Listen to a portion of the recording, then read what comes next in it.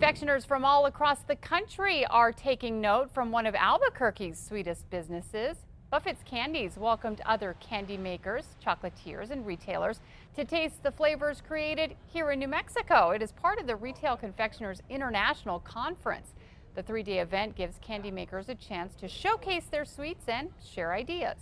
Maybe we have an idea that could help another company, or maybe we're trying to implement a new product that another company has done before, so we all just help each other out, and it's a really good time.